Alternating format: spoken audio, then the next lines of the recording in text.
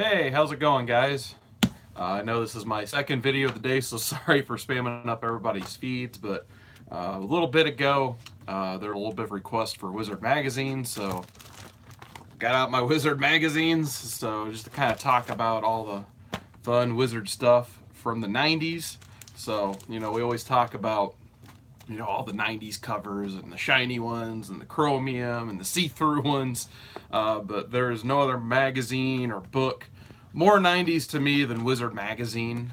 So I guess I'll just start showing the covers because I have so many, and I'll probably pop one open and just kind of flip through it just to show you guys, what Wizard Magazine was all about. So basically, in the 90s, before the internet was really big and everything, if you guys don't know already, Wizard was the main place to go for a lot of information comic book related. And that includes pricing too. Hey, what's up, Comic Bags? Glad you can make it. So more or less, if you need to know any comic news, prices, that type of stuff, Wizard Magazine, for the most part, was the place to go. There was always a little bit of controversy with Wizard, but I always enjoyed it as a kid. Like I said, definitely, as eBay was growing in the mid 90s, and, cons were starting to come up a little bit more.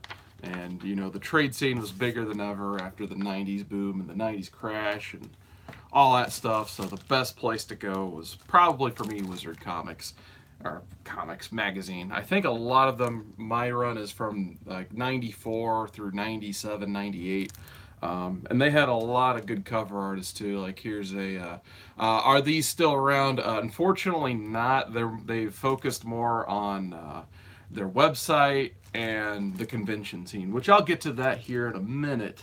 But yeah, back in the 90s, these things, you would catch them on, like, I didn't even collect these in comic stores. Most of them were like found in grocery store shelves with the other magazines and stuff. Here's an awesome Alex Ross cover. And then they eventually got to the point where they were all like this thick, and a lot of it, they went toward a lot of pricing and stuff like that. So almost this much of the book was just a price guide, and it gets even bigger the further you go into the hundreds. Eventually they stopped that because I'm sure they were taking a killing on printing. But yeah, actually I might focus on this one because it's a 300-page year in Spectacular. They did these like at the end of every year. And there's a lot of other cool stuff they featured too. So it was like one of the first magazines I remember that really featured talking about the writers and the artists and the project the writers and the artists were working on, rather than a direction of the character, which they would shine light on that too.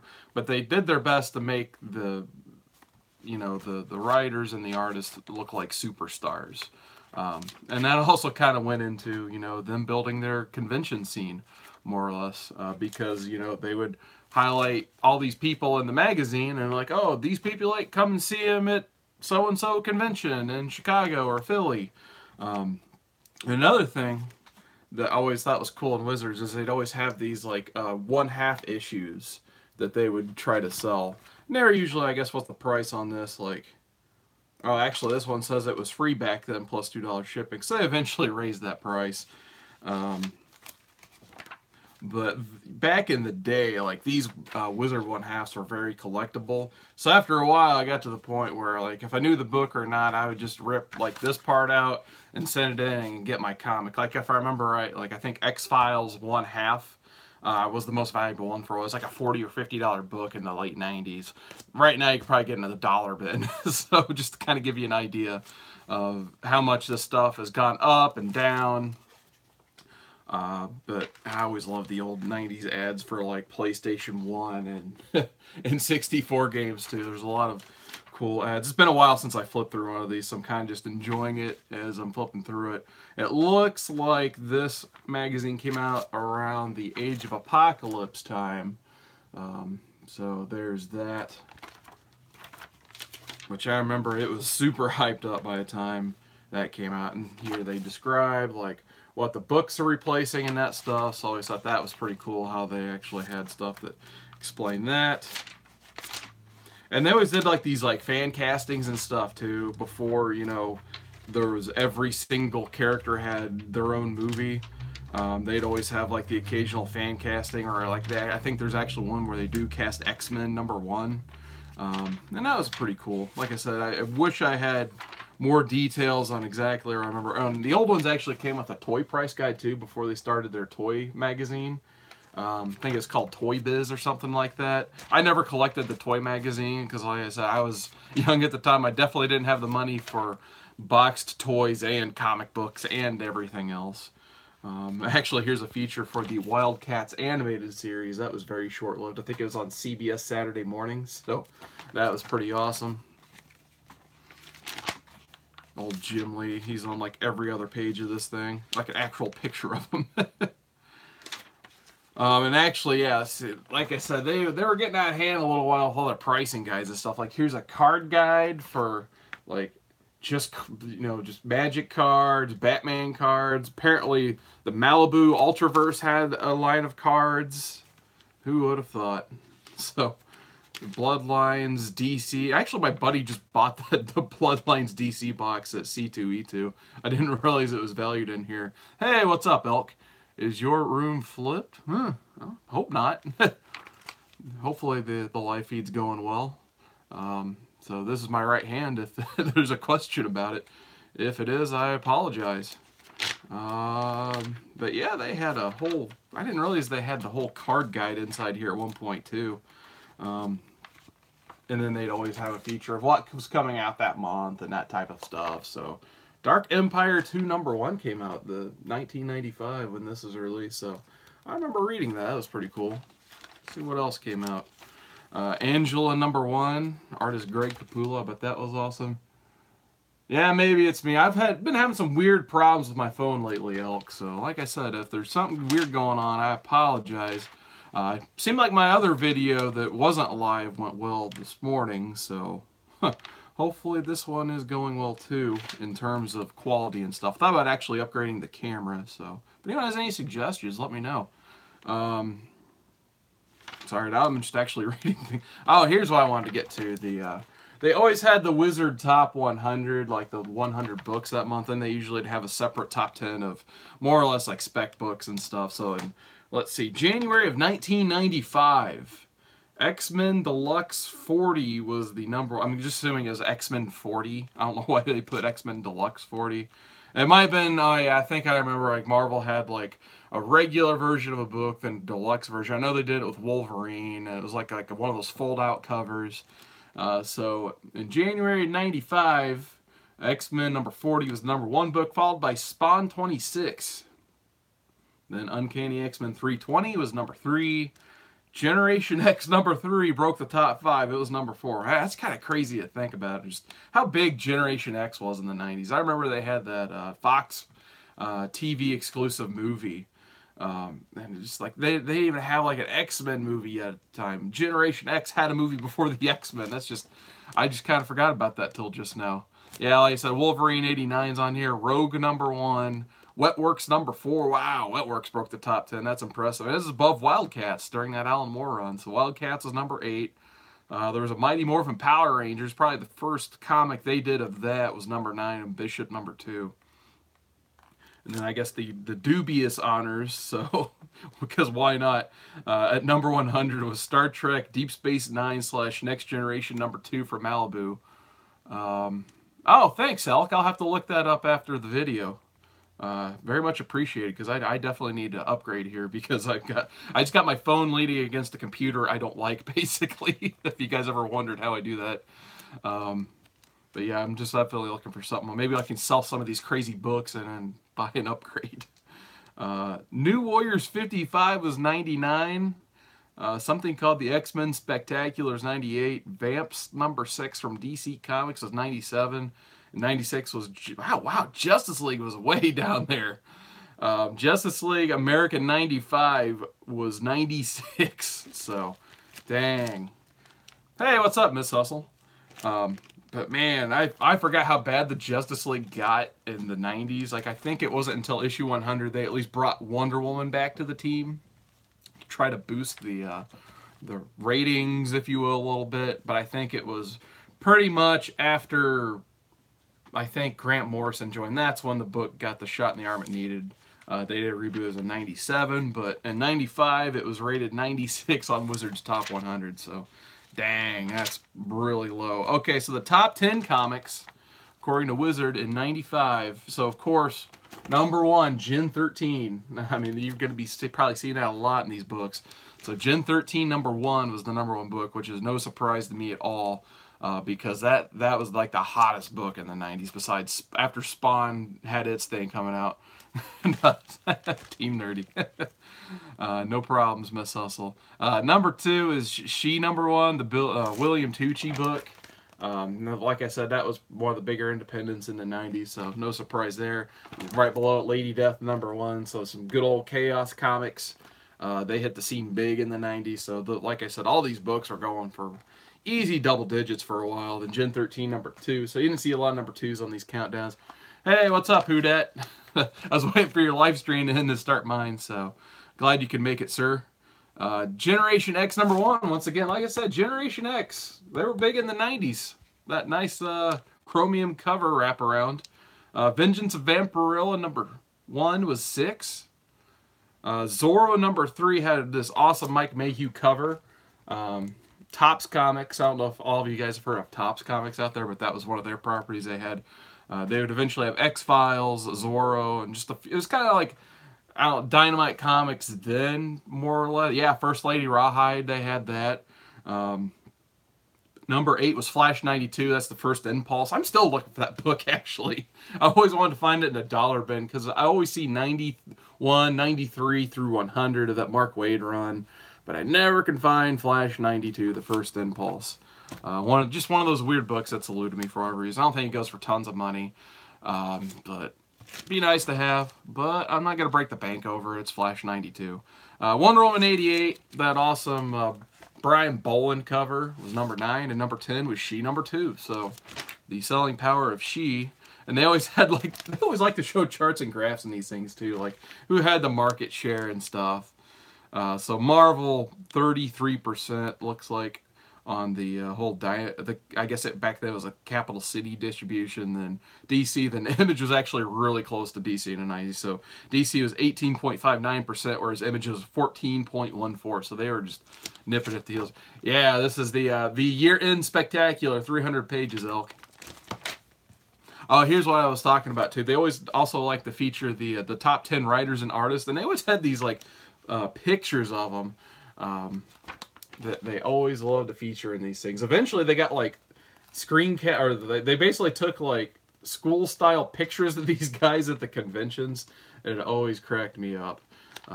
So looks like the Hot 10 artists was number 1 was Todd McFarlane, which he was almost always number 1 in these Wizard magazines. They love Todd McFarlane.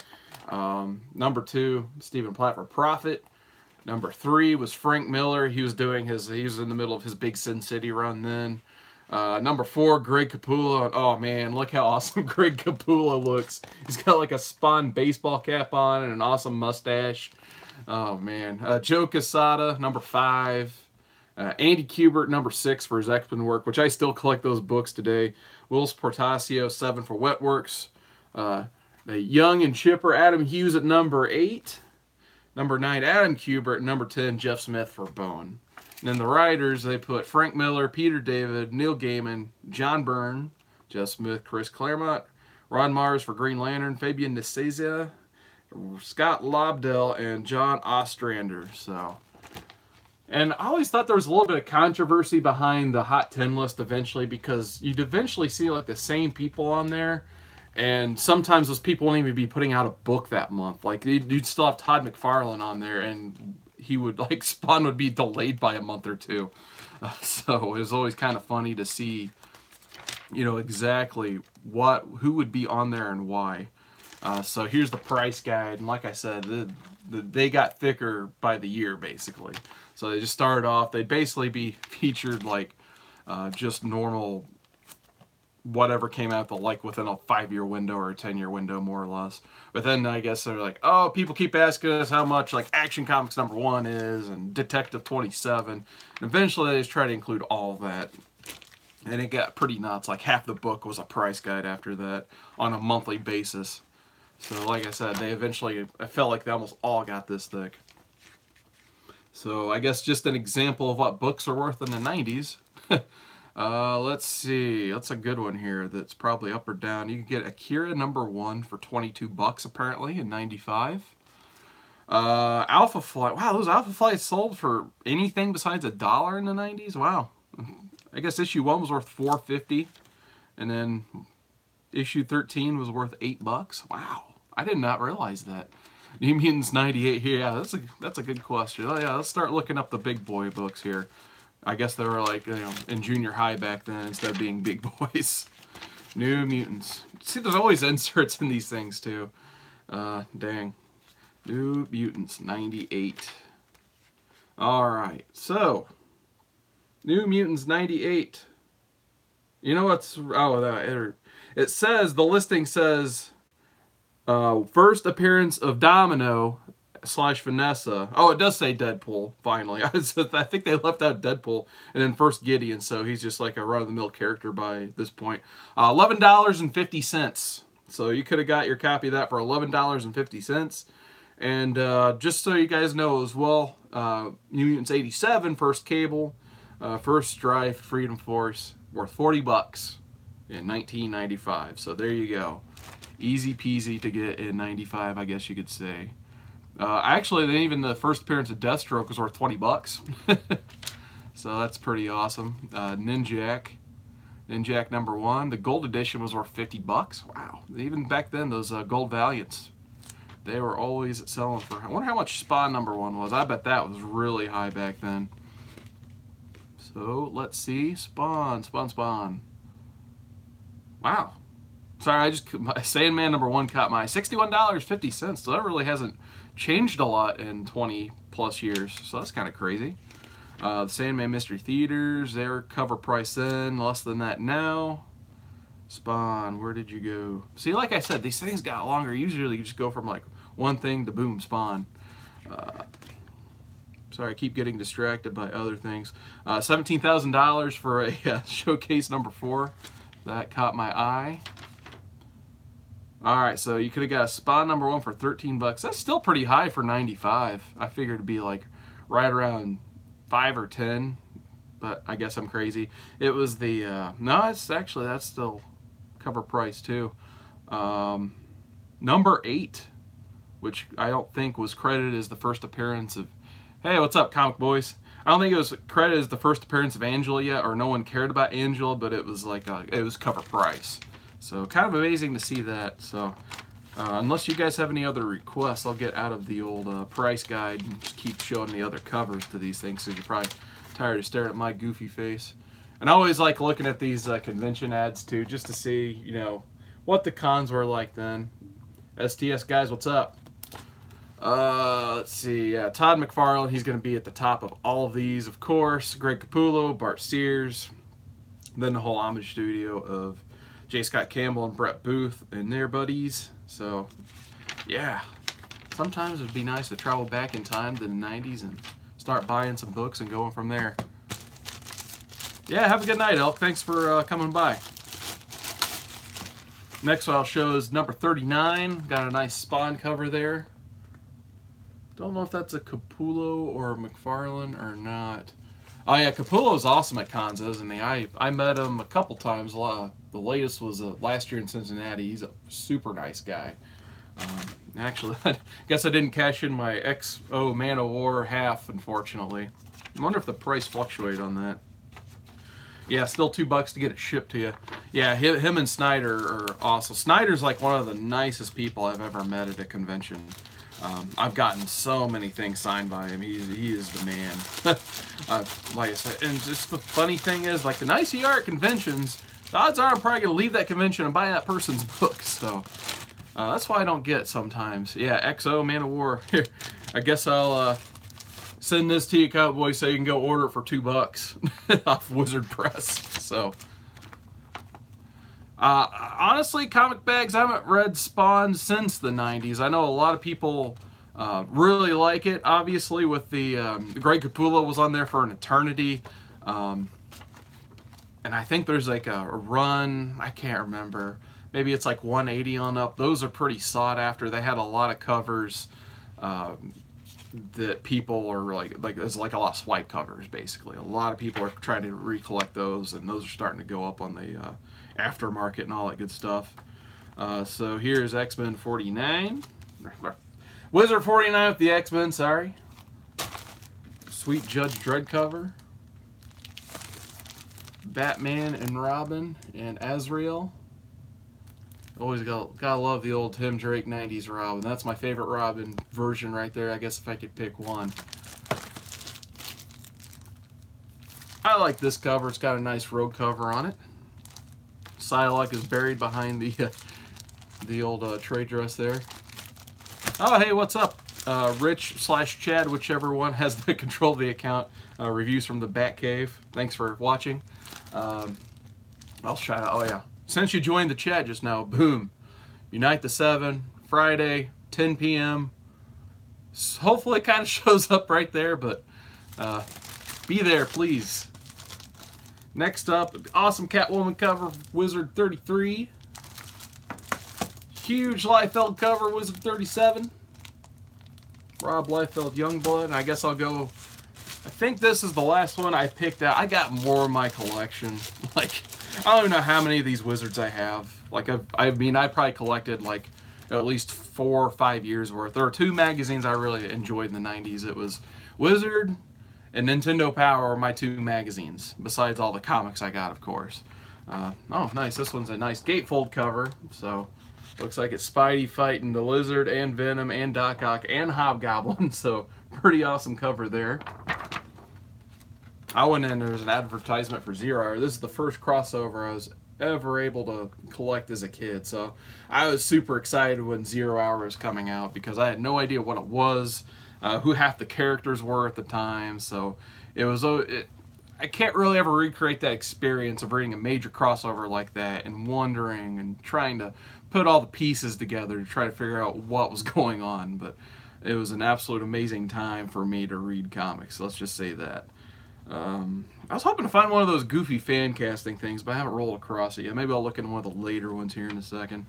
Yeah, oh, and then sometimes, speaking of Nintendo Power, they like to have their like little fold-out posters too and that stuff. And usually Wizard took it to the next level. So I'm like supposed to rip this thing out and then it folds in half. I'm probably cut it out, but I don't picture myself hanging this up. So if anyone needs a Rob Liefeld poster, hey, I got one right here. Looks like some Youngblood. Let's just get to the top 10 here, see if I can find it real quick. Oh, here we go. Alright, so July 1994, the top 10 comics. Like the most collectible ones, basically. It's not the ones that sold the best, it's basically the back market ones. So Supreme number 12 from Rob Liefeld was, yeah, even they've been putting like question marks and exclamation points. Like, Supreme number 12 is number 1, really? So Supreme number 12 was the first book, so that's very interesting. Deathblow number 5. Oh, that's cool. I didn't realize Tim Sale did any work on Deathblow, but that was another Jim Lee book in the 90s, basically from Image that he worked into his Wildstorm print. Kindred 3A is a Brett Booth, another Jim Lee book, basically. Him and Brandon Choi wrote a lot of books together. And then, of course, on that, once again, Gen 13 number 1. Oh yeah, 90s Image, man. Like it was definitely its own beast. Like I said, I really enjoyed collecting 90s Image at the time, but I think I said this in my videos before. I think I've hit my quota collecting 90s Image. Like I've got more than enough. There's probably like maybe 1 or 2. I think it was just independently published, so Wizard was its own beast basically. Yeah, as long as and that huge poster, I don't think there's 1 foot, Comic Boys, so I think he passed the test on that. Yeah, then Lady Death, Prophet 4A, another Liefeld book. She number 1 was number 7, so that was climbing in the rankings. Vengeance of Vampirilla number 8. Gen 13 number 2 is 9, and then those are the mini-series, by the way, of Gen 13. They eventually had their own ongoing, but when that mini-series came out, well, I guess technically it was 6 books. They had it 0 through 5, but all those books were on fire, like, as soon as I remember them all coming out. And then Marvel's number 2, that Kurt Busiek, Alex Ross book. Very good Awesome art, cool premise. I might actually have to review that sometime. I kind of just had it in the back of my mind until I saw a picture of it just now. So, let's see what the market share was. Looks like DC was at 21%, Marvel 28.56%, Image 12.15%, and others, whatever others means, is 26.41%. So it was kind of crazy how, anymore it seems like Marvel takes up like 50% of the pie, and DC will be like a good second half of a pie, and then everybody else will be crammed into one. So it's a very diverse market in the 90s. So very interesting to see how all that's changed and how some of it's actually stayed the same. And then once again, like I said, the top 10 writers and artists, this is almost a carbon copy of what I think the only person added that wasn't in the previous one was Marc Silvestri, which is at number 9.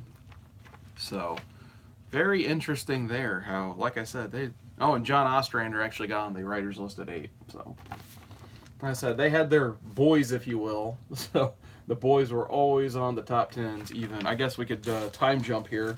So this was from 1994. I thought I had one more current than this. 115. Let's look at Wizard 115 real quick. And this was in April of 2001. So the X-Men movie was about to hit the scene in a big way, and pretty much by May or June 2001, I believe. First off, you got a PS2 ad for the Bouncer. I always thought this guy in the Bouncer looked like Sora from Kingdom Hearts, and I think, yeah, it's a Squaresoft game. So I always thought that was a little weird.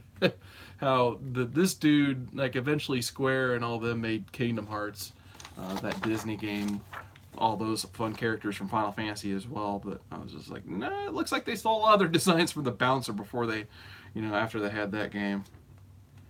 And actually, I think there's probably going to be a big feature on Spider-Man, one of the movies in here too. Yep, there it is right there. Sam Raimi's Spider-Man. This would be the following year in 2002. So it's always kind of interesting to see these articles about, like these big movies you remember now before they came out. So I'm guessing if I dug deep enough, I could find one on X-Men. But yeah, there's like wow, look at that young cast of Spider-Man 1. So they all look so different now, obviously, but yeah, this is like, I guess, as soon as they announced the cast, so that's pretty cool. Like I said, at the very least, the Wizard magazines, they're not very collectible from what I'm to understand, but they're definitely a very cool time capsule into what the 90s collecting was like. It'd almost be kind of like if you researched an old website that just never updated and is there for archival purposes. Wizard targets the 10 most brutal comics you can get your bloody hands on. So let's see what they thought the top 10 most brutal comics in 2001 were. So number 1, or actually they got it in reverse order here. Oh, and there's a top 10. So number 10's Wolverine, which, I guess you could say that. It was published by Marvel. So Marvel in, 2000, they weren't going to have these bloody, insane comics. But, with Wolverine, they still pushed it as far as they could get. Savage Dragon is number 9. Sam & Twitch is number 8. Akira is number 7. Hellblazer is number 6. So the top 5. Number 5 would be The Punisher. That's the start of that Garth Ennis run. So definitely understand that one.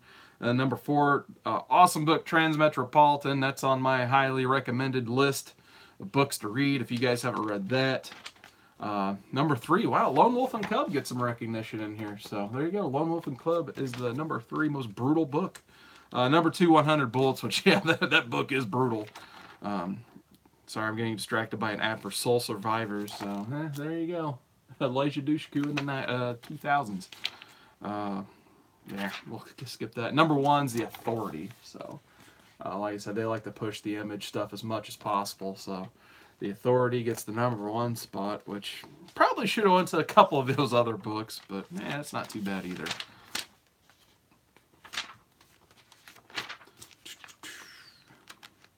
Oh, here's a cool article about the Ultimate Universe, actually. So, this is probably published, 1 year into the Ultimate stuff? Maybe not even that. Probably came out maybe before. The year all this stuff came out slightly escapes me right now, but this is probably some of the first art featured for the Ultimate Universe, so that's pretty cool. So, of course, they interviewed Bendis and Mark Millar for that. Maybe it was a year after. I think it was a year after the Ultimate stuff started to launch. Oh, finally, a casting call. I've been looking through multiple issues looking for this casting call. So what Wizard would do, this also became a monthly feature for him. Oh, yeah, comic bags, check out Ultimate Spider-Man. Oh, one of my top books ever. A great 100-issue run from Bendis on that and Mark Bagley. Check it out. But anyway, they like to have these casting calls, like if a movie is going to happen, and, you know, they would put their 2 cents on who's going to play what. So basically, they cast a Titans movie, and their pick for Nightwing was Tom Cruise. So I don't even think in 2001 he was that young, let alone now, obviously. But to play Nightwing, I guess he has the height of like a carny, basically. So he would, I guess, like late 90s Tom Cruise would have made a decent looking Nightwing. But I just could never picture that. I don't know who Brooke Langston is. You know, Donna Troy. Never. Let's see what she's from. Oh, The Replacements. So she was the head cheerleader in that Keanu Reeves movie, The Replacements. I don't know who Tempest is either. Never heard of that guy. Elizabeth Rom is Jesse Quick. Yeah, she probably could have made that work. She was an angel in Law and Order. So that would have been interesting to see Jesse Quick in a movie way back when. And Sean Patrick Flannery is Arsenal. So, like I said, just a small example of what they usually. Oh yeah, there's one more page. Sometimes they cast the villains and stuff. So, Sean Connery's Deathstroke, that would have been awesome to see. I'll admit that. Like of all these fan castings, that's a pretty legit pick right there. Especially like kind of think Sean Connery from The Rock. It was like that era, so that would have been pretty cool actually. Denise Richards is Starfire. Solid pick there. She can be a Bond woman. I guess she can be Starfire. And Kelly Hu is Cheshire. Not bad casting there. She was, I think, her in X2. So that, let's see. We wanted to do one more top 10, then I'll start getting in a couple other things and then wrap this up. Yeah, I was talking about Spawn #1 earlier. They actually like a little chart showing Spawn #1. Then actually, I think this was once grading started becoming a big thing, like right at the cusp of like the beginning of CGC. So you can see people were paying out the wazoo once books were starting to get graded 9.8 and stuff. Obviously not like that now, but this is, according to this, like a 10.0 copy of Spawn #1 sold for $810. Maybe if it was a 10.0 copy, it probably would sell just because those things don't come easy. All right, so the Hot 10 Comics for 2001 April, #1. And like I said, I was wrong earlier. The Ultimate Universe was a thing by now. Ultimate Spider-Man 1 was the #1 book. They specifically said the white cover. Green Arrow 137, I believe that was the very end of the initial Green Arrow run. So they're getting ready to bring back Oliver Queen, basically. So I think not Roy Harper. Oh, God. Trying to think of that one Green Arrow's name. His name escapes me because I didn't read his run. I think it was Connor Hawk, maybe, was Green Arrow. So that was the end of the Connor Hawk run of Green Arrow. #3 is Spider-Man 2. It says B, which I thought B was that car variant, but yeah, whatever. Spidey Ultimate X Specials, #4. Planetary, #3 was 5. Lone Wolf and Cub, #1 is 6. Ultimate X-Men was 7. Blink #1 is 8. Wow, they actually put a trade on here. Nick Fury Agents of S.H.I.E.L.D. trade, that Steranko run, was #9. Oh, I didn't know I had a shiny cover for that. Superman 166 was 10. Apparently there was a 90s-ified chromium cover on that. I might actually have to look for that. That sounds awesome. That's a really good book, actually. It's one of the best Jeb Lowe, Ed McGuinness books there is out there. So, like I said, I always find these fascinating. And then top 50 for this month in terms of sales. X-Men 110, so X-Men was still thriving, especially with the movie that came out right around this corner. Everyone was specking on X-Men, so everyone was picking up everything that came out. So the top 4 books are all X-Men titles. So you got X-Men 110, Uncanny 390, and Ultimate X-Men #2, and then Wolverine 160. So then it's Avengers 38, Punisher 12, which Garth Ennis was starting to, hit his stride there. Spawn 106, so Spawn was still going strong then. Kevin Smith took over Daredevil, I believe, at this point. So the spots of 8 and 9 are Daredevil 16 and 15, which I think he was off the title, but I think it went like Kevin Smith, and I think David Mack was writing and drawing it himself, and then I think Bendis comes in right after that. So then Ultimate Spider-Man is the number 10. So, like I said, if you guys see these in like quarter bins, it's cool to buy one and just flip through it. But just in terms of the history and what Wizard meant to the 90s and stuff, I mean, this is how I decided what I was going to buy before the internet, was picking up Wizards and stuff. But I want to talk about the convention scene as well, because I think the Wizard conventions are very important as well. So if you guys didn't know, Wizard more or less started as a magazine company. Then they ran the Wizard World show circuit. And basically that's what they're doing today. And I think, they've been bought out, trade up, whatever, because I think there was a guy named Gareb Shamus who owned all of this. And then he also would run the conventions, and then he decided to cancel the magazine, focus solely on conventions. That's why probably about 2010, 2015, within that 5-year window, you see they used to have 4 conventions, and then now they spiked it to like 1, maybe even 2 a month in the summer. So you get like 12 to 20 Wizard Worlds now instead of just 4 after the magazine folded.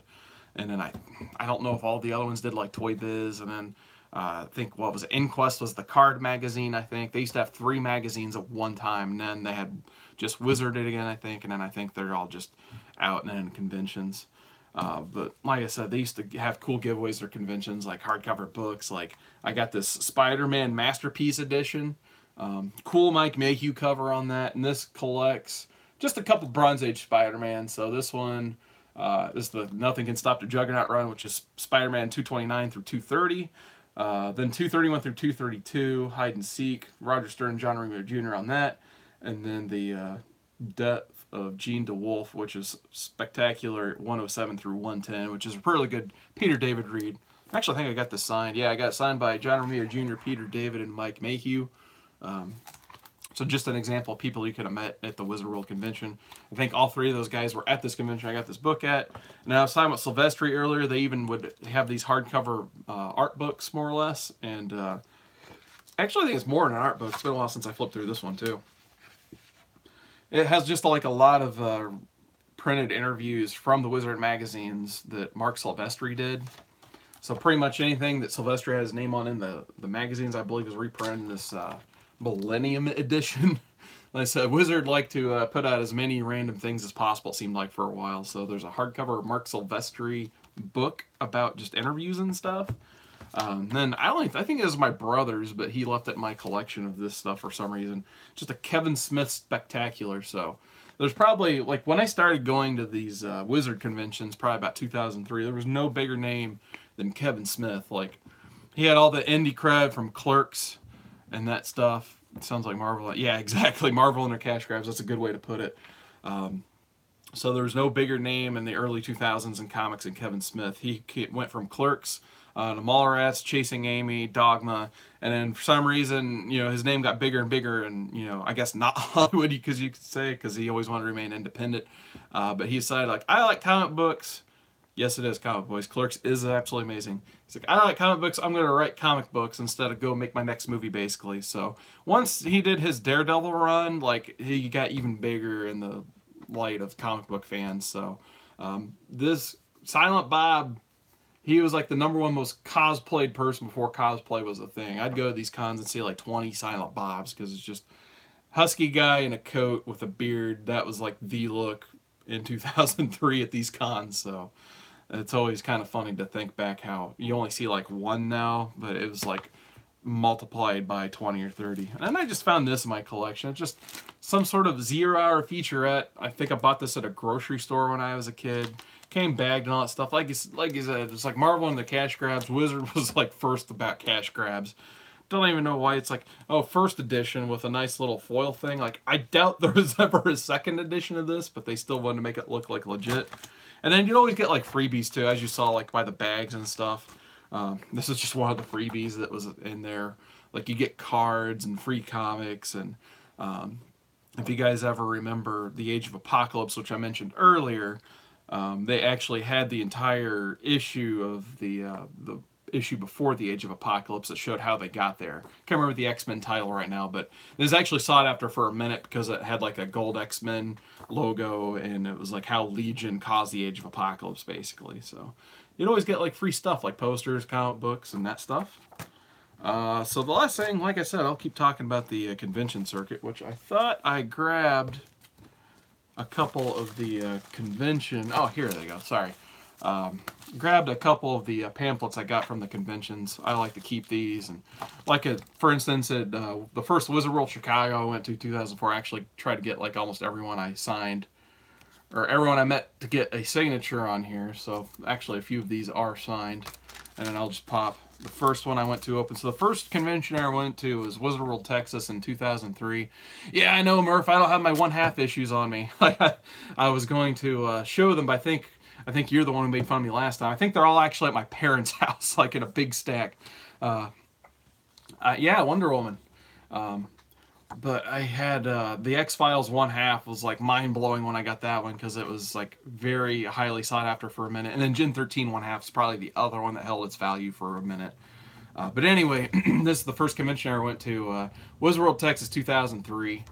Just so kind of a little idea who was there. So Kevin Smith, of course, like I said, he was a staple at the early Wizards quite a bit. Allison Mack, which we probably don't want to talk about anymore. She's been in a lot of trouble lately, and actually I think she is currently incarcerated for sex trafficking or something. So, yeah, I guess it's good we didn't meet her. And then George Perez was there too as the guest of honor.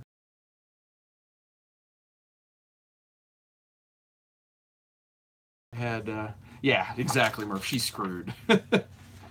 Don't get involved in those sex cults, whatever you do.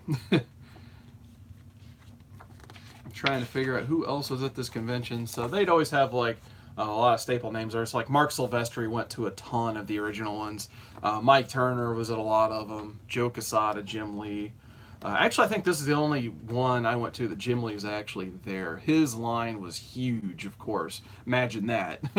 Like, it is like the first time I ever saw like a creator line wrapped like all the way around the building. I think he might have only, no, it says all 3 days, but I think he was only there one day after this was printed. But yeah, the main reason I went to this, my brother lived in Texas at the time, and he's like, he had to go meet Jay and Silent Bob, which were, you know, one of the main things in attendance. But it's just kind of weird flipping through these older ones, just because like here's the celebrity page, and I think this is it. Like right now, like if you printed one of these now, number one, it'd be on like a piece of paper instead of like a nice comic book shaped program, going to a wizard, and it'd be 99% celebrities and like 2% comics, whereas the celebrities are relegated to one page, and the comic people are on multiple pages. So just to kind of show you how the last 15 years have changed in terms of wizard conventions. Like I said, they went from 4 to like 24 or something, and they're always canceling ones and adding new ones. And last I heard, though, I don't know how much longer the wizard thing is going to be. This is all hearsay, but I guess they're only making money on Chicago and Philly still. I don't know if any of the new cities they found they're making a lot of money. So there's a lot of speculation that Wizard World may not be a thing 5 years from now. So we'll see. I hope they succeed, to be honest. I know a lot of people are sour on Wizard Worlds nowadays just because, you know, they like to segregate the celebrities, which are the main draw. I think, what did I say Spawn 1 was worth, guys? Like $12.50, I think, in 95 was what it said. And then your New Mutants 90. Hey, what's up, Poor Man Comics? Glad you can make it as you're first in the chat. So I'm just going to assume you've been watching this whole time. But I do want to see Wizard succeed, because it always have a special place, you know, in my mind, just because it kept me into comics along with, you know, some good stories in the early 2000s. But just getting a chance to meet the creators and that stuff was a very cool experience for me. And it's been emulated many times ever since. I'm guessing San Diego was one of the first conventions. Obviously, Wizard World was not first to the game, but it seemed like Wizard was the first to like go to multiple cities and try out a convention just to see what would happen. So, like I said, there's the Texas one, and the first one I went to in Chicago, I believe, was 2004. So Kevin Smith, like I said, you're going to see a lot of the same names. Kevin Smith, Kelly Hu from what next to is big. And I missed out on meeting Joss Whedon. I'm still kind of bitter about that, but I at least got to go to his talk. So that would have been super cool to get something signed by Joss Whedon, because Astonishing X-Men #1, I think, just rolled out at this time too. So that's why I'm like, I'm driving to Chicago. I got to go to that convention once I heard Whedon was there. So yeah, like I said, and you can kind of see it in this one a little bit. They kind of start off with the celebrities, so, and then yeah, the celebrities get bigger. So it's just, I guess this was the beginning of it right here. And of course, the prices, I think it was like $10 to meet Ferrigno, Lou Ferrigno from the Hulk. So to give you guys an idea how much it was to meet people then, as it is now, it's like $50 plus is a good price. Yeah, no, it's not. Other than that, I think that's all I brought with me to show you guys. If you guys have tuned in for this long, thank you so much. Especially on a Comic Book Wednesday, I know a lot of people are making videos tonight on hauls and probably live streaming now. Oh yeah. If you guys watch it on the rewind, I'll show the top 10 books. Gen 13's on all the Wizard top 10s in the 90s. So I'm just going to go ahead and wrap it up. So thank you guys so much for watching. Friday, 10 p.m. the 7 will unite. So get my fingers ready once again. The old horseman fingers, like the 4 horsemen. I guess we're going to be the 7. So the 7 will unite. 10 p.m. Friday night. Be there. Thank you guys so much for watching, and take care.